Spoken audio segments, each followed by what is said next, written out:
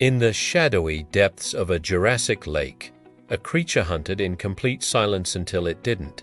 The primeval siren was long and sleek, with a special throat chamber that could vibrate like a drum, but instead of roaring, it sang. Its call wasn't loud. It was a deep, low hum, so deep that it traveled through the water like a pulse. Fish, mesmerized by the strange vibration, would drift closer, completely unaware of the danger. Even larger, reptiles were sometimes confused by the rhythmic hum that seemed to echo inside their own skulls. When prey came close enough, the siren struck with blinding speed, pulling its victims into the dark with barely a splash.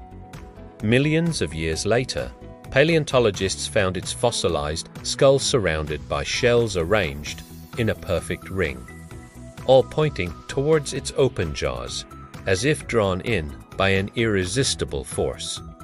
They named this the siren, circle proof that in ancient waters, not all songs were meant to be heard. Some were meant to lure